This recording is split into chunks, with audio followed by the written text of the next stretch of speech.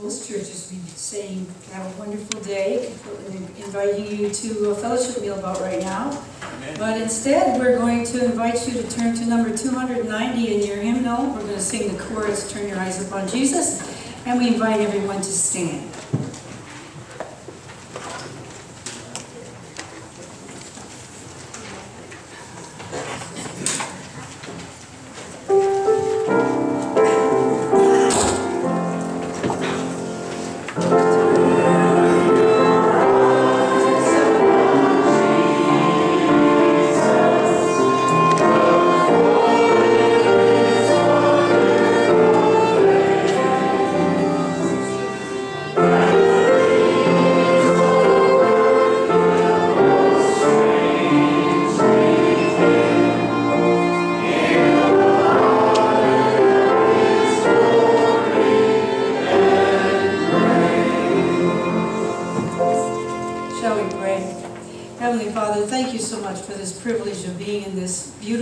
Of worship today.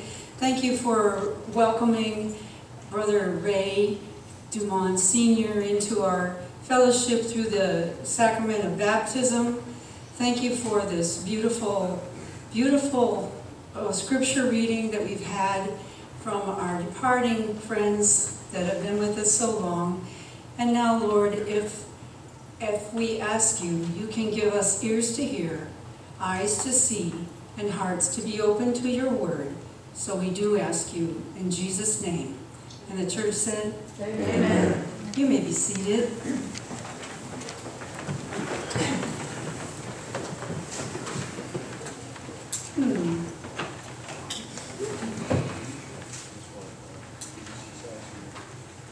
Did I disconnect everything or something?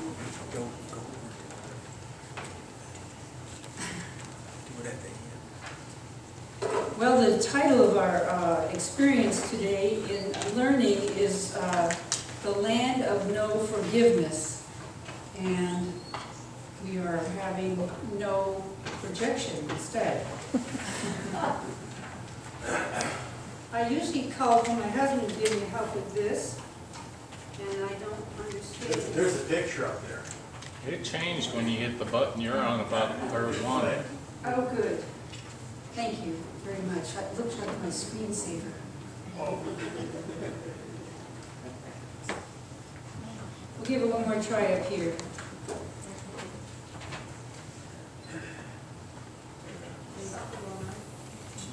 So the title of this sermon, or this teaching, is The Land of No Forgiveness, or what if there was no forgiveness? What would you do? What would you do? So in a brief minute, we're going to do a quick review of the stories about Joseph. Is it possible to turn on that back projector? I don't know if you can, but if you can, if you say so, okay. The story of the troubles and triumphs of Joseph. Joseph was sent on a little journey by his dad to go check on his brothers. So he went from Dothan down to Hebron. And when he went from Dothan down to Hebron, he met up with his brothers. They saw him out there with his beautiful many-colored coat, and they got a chance to finally think, what are we going to do with this brother? He's not with our dad. We're going to take advantage of this opportunity. So they took his coat off of him. They put him in a pit. He was in this pit, and one of the brothers was gone, and they wanted to actually have the one that was gone was hoping he'd get the other brothers talked out of being mean to his brother, Joseph. But in the meantime, we need these lights off. In the meantime, there was actually a caravan of merchants that came by. And so instead of getting Joseph and sending him back home, they sold him to the merchants. The merchants were happy, and Joseph was sold as a slave. Joseph goes walking all the way from Dothan down to Egypt, and when he's made a slave, he actually hurt his ankles as he jumped into the pit, the Bible tells us. He's sold as a slave to a man named Potiphar, and meanwhile the brothers are back showing this wonderful robe that their brothers had taken off of him. They smeared it in the blood of an animal, and they told their dad, our brother is dead. Jacob was the dad. The brothers were the 12 tribes of Israel. So Joseph is working as a slave for Potiphar. In the house of Potiphar, there's a wife. And Joseph is so diligent in his relationship with Jesus, with the Lord, with the God of his father, Jacob, that he is able to make Potiphar prosper. But there is another person in Potiphar's life, and that's Potiphar's wife. And Potiphar wants to take Joseph for her own little boy toy. When it happens that he runs away, she tells her husband. Her husband says, even though he believes Joseph to be harmless, he has to believe his wife, and he has to put Joseph in jail. Joseph goes to jail, to prison. He's in prison, and while he's in prison, 2 people came to prison with him. The cupbearer of Pharaoh, and also the Pharaoh's baker. They have dreams, so they get to go to this prison, where guess what? Again, Joseph has been so diligent in his relationship with God that he's in charge of the prison. The guy that has the prison doesn't have to do much except for let Joseph be in charge. So the cupbearer has a dream. Joseph is told the dream. Joseph interprets the dream and tells the cupbearer he's going to get to go back to Pharaoh's house. So Pharaoh is now having his own dream. The cupbearer, who had forgotten Joseph for many years, remembers that Joseph is able to interpret dreams, and so they go and they get Joseph out of the prison. They take him to the Pharaoh is the king, take him to the Pharaoh, and at that point, Joseph interprets the dream that there's going to be 7 years of good food, lots of grains going to grow, and then there's going to be 7 years of famine. Joseph comes up with the idea, let's store up the stuff during the good years and then we'll sell it and to the people when they're having the famine. He's now second in charge next to the Pharaoh. What a turn of circumstances, from being sold as a slave, put in prison for a false accusation, and now he's second in command to the Pharaoh. I have one over here somewhere. Thank you. Raised on the rescue. I've got dry mouth and it's showing problem. So he's out there supervising them as they lay up all these crops, so in case of when the famine comes. Well, he's in charge, second to Pharaoh, and then the famine does come, and people come and they buy the crops from Joseph. Joseph, in the meantime, is still in charge, but these people are getting very, very hungry, and the word that there's food down in Egypt comes to Jacob and the 11 remaining brothers. So they send them down to Egypt, only they don't let the youngest, Benjamin, go. Now here's part of the intrigue of the story. Benjamin and Joseph had the same mother, Rachel. Rachel was the woman that Jacob wanted to marry, but he was tricked by his father-in-law, Laban, and he ended up with, what was her name? Leah. And so Leah has 10 sons. Rachel has 2 sons, and these 2 sons are his favorite. Joseph, as you see, has already been hated for being the favorite, and he's already received his rather interesting payback from the brothers. So Benjamin stays back, and they head down to Egypt, and they get to Egypt, and look how surprised Joseph is. I thought this was a good laugh. Joseph can't believe it. Here's his brothers coming from where he grew up, and they're asking for food, so they don't know that that's Joseph. So Joseph's brothers bow down, and they're asking for this food to be given to them. Now Joseph gets a little payback. He's going to find out if they've had any character change. So he arrests them and puts them all in jail for 3 days. When they get out, they are, of course, they're shocked, and they're amazed that the Pharaoh thinks they're spies, and he proposes all kinds of ideas to try to prove that they have changed their mind. Joseph really wants to find out if their character has changed. And yet his heart is touched because he still loves his brother, and he doesn't see Benjamin. So he concocts his plan that you can't come back for any more food unless you bring your younger brother back. and one of them has to stay in jail. Well, this is Simeon, the one that really plotted the real story to get him thrown in that into that pit and sold.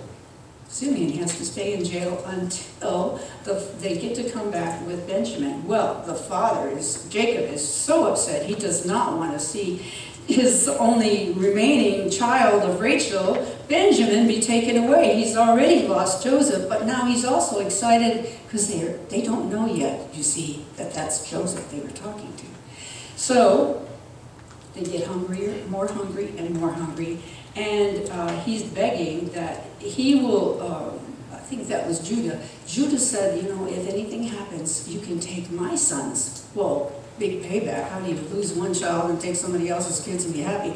Not exactly a good exchange plan, but finally they're so hungry that Jacob changes his mind, and they all start off with some gifts from Jacob to go down to Egypt to help Pharaoh have a good experience and sell them some food. And there's Benjamin, so he gets invited to meet Benjamin. I know it's a long story, but not everybody knows this story. So here we have Joseph with his chief Pharaoh assistant kind of person, and there they present Benjamin. Well, after that, guess who gets to get out of prison? Simeon. And Joseph they don't know that it's Joseph. But Joseph knows that it's Benjamin, and he recognizes it. And in fact, he even sees the resemblance of his own mother and his brother. Do you see that sometimes? Yes, and it's very tender, isn't it? It touches your heart. So Joseph is weeping. He goes into another room and cries his eyes out. Everybody can hear him. Then he makes a feast for these spies that he's just let out of prison, and he'll have just come back with Benjamin. And he sits them down in order of their birthdays. And they're kind of surprised that somehow somebody knows what order of their birthdays is. But finally Joseph can't take it anymore. And Joseph, in the land of no forgiveness, decides to forgive. And he he embraces his brother Benjamin, and he embraces his brothers, all the rest of them, 10 of them. I don't know how to memorize their names, so I don't know their names now. But all the rest of the brothers get a hug too. Was that a fast story? I love those pictures I found on the internet. Weren't they cool? But in all of his trials, did Joseph ever hold a grudge against God? I guess that's a big question. No. Did he work out his anger against his brothers? No. Did he become a miserable person? Did he develop a sickness related to his resentment? No. No, not that we know of. Did he carry a burden of hatred with him as he labored? No. No, he seems to have had success everywhere he went. Or was he a conqueror with God and a true Israelite like his father Jacob? Amen. Amen, he was. Our verse that we had this morning was from Luke chapter 6, verse 37. Jesus is preaching on the Sermon on the Mount, and he gives those words, and most people understand these. They always know these. They always are able to say, "Do not judge others, and you will not be judged." They say, "Don't judge me." You know, they just mostly say, "Don't judge me," is what most people are saying. That's what I mostly say. And then, "Do not condemn others, or it will come back on you." But the real question is, the real amazing verse here is, "Forgive others, and you will be forgiven." Now, who has the power to forgive? So we're talking about God making a conditional, what do we call that? Quid pro quo? One thing for another. It's a quid pro quo. Yes. Come on, guys, say it for me. What they say. With God. With God. And so, forgive others and you will be forgiven. Patty's singing the beautiful Lord's Prayer. I asked her, "Patty, can you sing the Lord's Prayer for us?" And she said, "We can maybe make it with music and violin." I said, "Oh, we need the lyric. We need the words." And didn't it touch our hearts? Doesn't it touch our hearts when we can say, "Our Father which art in heaven"? Would you read this with me if you can see it on the screen or if you know it by heart? "Our Father which art in heaven, hallowed be thy name. Thy kingdom come, thy will be done in earth as it is in heaven. Give us this day our daily bread, and forgive us our trespasses. The end, right? Oh, no, not the end. As we forgive them that trespass against us. And lead us not into temptation, but deliver us from evil. For thine is the kingdom, the power, and the glory, forever and ever. Amen. You know, when Joseph's brothers were up there where they lived, they could not ask Joseph for forgiveness. They couldn't tell him how sorry they were. But you know, their characters did change, and they began to care for one another and take care of one another. A lot of those verses that you were reading to us, Linda, had to do with the church taking care of one another and loving one another. But they did not have the privilege of going to Joseph and saying, Joseph, we're sorry. They never could go to their father and say, Father, we broke your heart with a lie. We broke your heart with a lie. We told you Joseph was dead. And imagine how they felt when they finally had to go tell him, guess what, Dad? Joseph is alive. They didn't have the privilege. They didn't really have the privilege of setting that straight. They were in a land of no forgiveness. But we don't live in a land of no forgiveness. So here's a question. How can you or how can I be compassionate to someone who's hurting you or who has hurt you? Because we all know lots of people who are alcoholics or drug addicts, or they're mentally ill. And with that comes a lot of behavior that can be very, very harmful. Harmful to us in our relationship with that person. But we can have forgiveness versus forgetness. It's hard to forget what some people have done to some people, isn't it? So the question is, how can we be compassionate to someone who is hurting us or who has hurt us? And we can look at some of those categories of troubles that people have. If we're going to do compassion, we're going to have to recognize humanity in everyone. Do you recognize humanity in everyone? Or have you managed to turn them into objects or animals or something that you can hate? That's what they did in the Nazi Germany. They compared the enemies of the state to rats, rodents, vermin. And that way you could hate rats, you could hate rodents, you could hate vermin, because you didn't have to think of them as people anymore.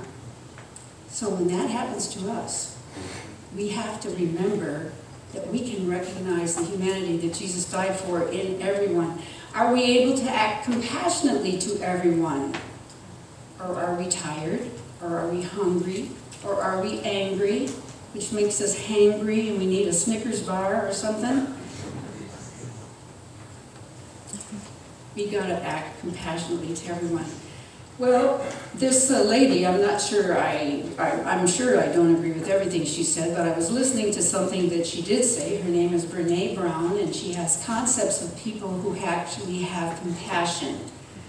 And one of the things they found out about people who are compassionate that were measured and found and analyzed by other people, oh, there's a compassionate person. And then they interviewed those compassionate persons, and they did a scientific study about finding out what were the things that were in common with all these compassionate people.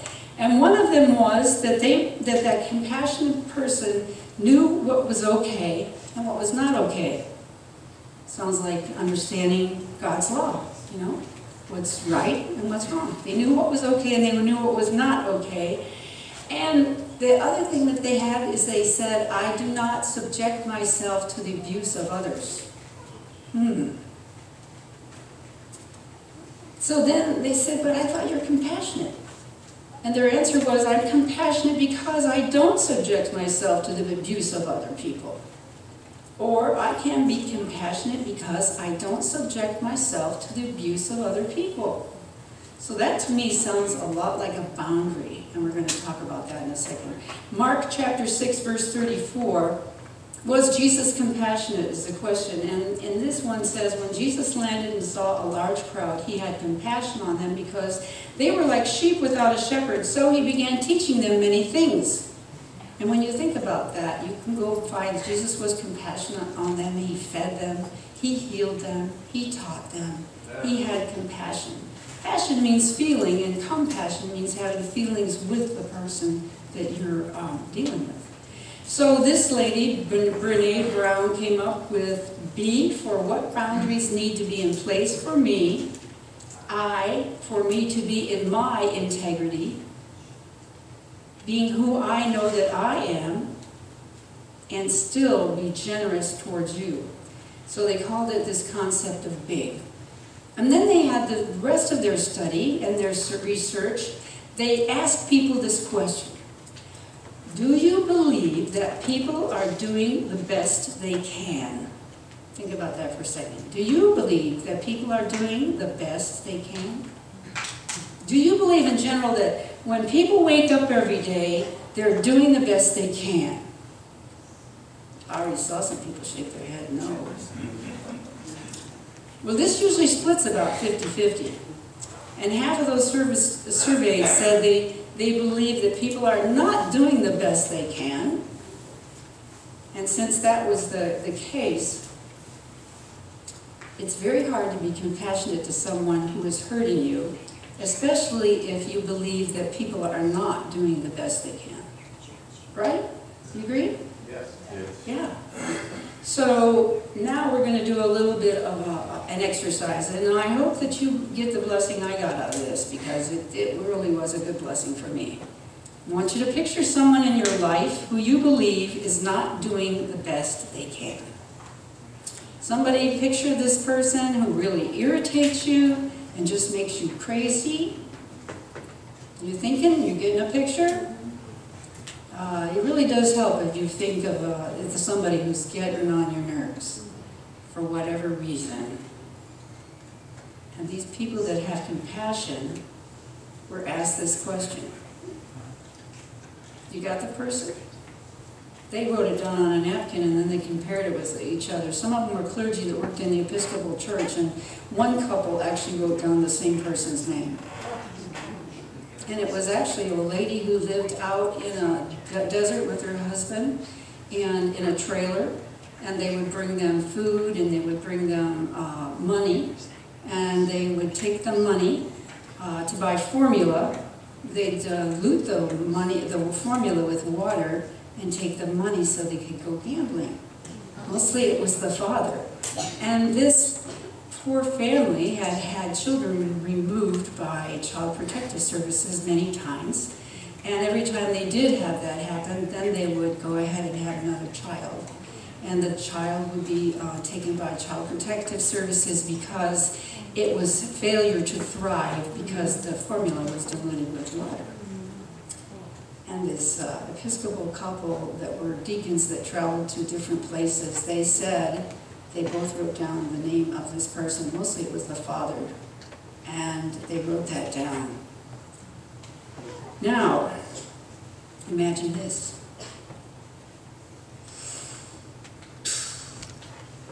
What if God came down and said to you, the person that's in your mind, just now,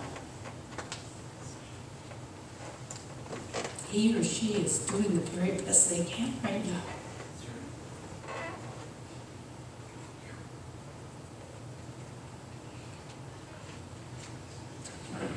I didn't know it was going to make me feel this way up here in front.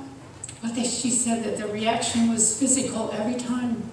People would bend their heads over and they'd start crying. They'd start sobbing as they thought about what the person that was really bothering them was going through. So the question is, how does that affect the way that we're going to treat them? And how are we going to cope with people who have hurt us? And part of that is if you accept that people are doing the best they can in life, how does that affect the way that you treat them, and how do you cope with people who hurt you? Well, Joseph gives us a good example. That's why we ran through his story. And I would have to stop being angry if God told me that this person was doing the best they can. I'd have to start grieving for that person I would try to love that person, but I'd have boundaries about what I allowed in my space, because that would be my integrity. And we don't want to change what we think is right and wrong if we're on God's Word. So this was interesting. This lady, Brene Brown, asked her husband Steve this same question. I love that she gave him time, because she asked him, do you think people are doing the best they can? And he thought about it, and he came back with this answer. It took him 15 minutes before he came back and talked to her, and he said, I have no idea, but what I do know is my life is better when I assume that they do. Amen. That they are doing the best that they can. Wow. Do we call that giving people the benefit of the doubt? We do, don't we? Giving them some kind of credence because they're created by God. And it's not my job. I can't put them in heaven. I can't put them in hell. I can't take them to the post and flog them. Wouldn't help much anyway. So the question that we're going to ask ourselves is my life better when I assume that people are doing the best they can today and in this moment? Wow. Let's take that home. Let's take that home. And let's wrap it around that person that we thought about. Because we're back to our scripture, and our scripture said, do not judge others, and you will not be judged. Do not condemn others, and it will all come back on you. Forgive others, and you will be forgiven. There's a little conditional thing there that we have to somehow forgive. And this, I wished I had more time for this, but there's a book called The Great Divorce written by C.S. Lewis. This is you can get a PDF of it right on the internet. And this person is on a bus. It's a story of, it's an imaginary allegory about heaven and hell. This seems to be the part of going to hell. And he tells his story on the bus, okay? They find this town, and he says, seems the deuce of a town I volunteered, and that's what I can't understand. The parts of it that I saw were so empty. Was there once a much larger population? Not at all, said my neighbor. The trouble is that they're so quarrelsome. As soon as anyone arrives, he settles in some street. Before he's been there 24 hours, he quarrels with his neighbor. And before the week is over, he's quarreled so badly that he decides to move. And very likely he finds the next street empty because all the people there have quarreled with their neighbors and moved. So he settles in. If by any chance the street is full, he goes further. But even if he stays, it makes no odds. He's sure to have another quarrel pretty soon, and then he'll move on again. Finally, he'll move right out to the edge of town and build a new house. You see, it's easy here. You've only got to think a house, and there it is. And that's how the town keeps on growing, leaving more and more empty streets. That's right. I don't know about you, but my easiest go-to reaction when somebody hurts me, cut them off. I don't need them, and they don't need me, and I will never talk to that person again. I don't have to call them. I don't have to visit them. I don't have to think about them. Cut them off. Move town to another street. Have my own house. And everybody's quarreling and everybody's moving in this analogy. So that's something that this story, The Great Divorce, is about. So if we're going to picture in our life who you believe is not doing the best they can, and what really irritates you, and we've got this, it looks like I did this twice, this exercise. What if God came down and said to you, this person that you just pictured in your mind just now, he or she is doing the very best they can, right now. Well, I've got a beautiful thing about dying to self. We don't have time to share. Look at this. We do have? No.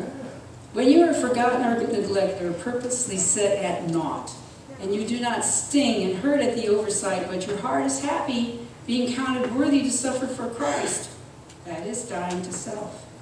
And when your good is evil spoken of, or when your wishes are crossed, your advice disregarded, your opinions ridiculed, and you refuse to let anger rise in your heart, or even defend yourself, but take it all in patient, loving silence, that is dying to self. And when you lovingly and patiently bear any disorder, everybody knows around here that I like order. I like things to be on time. No. When you lovingly and patiently bear any disorder, any irregularity, any impunctuality, or any annoyance, when you can stand face to face with waste, folly, extravagance, spiritual insensibility, and endure it as Jesus endured it, that is dying to self. And when you are content with any food, any offering, any raiment, any climate, any society, any solitude, any interruption by the will of God, that is dying to self. And when you never care to refer to yourself in conversation or to record your own good works,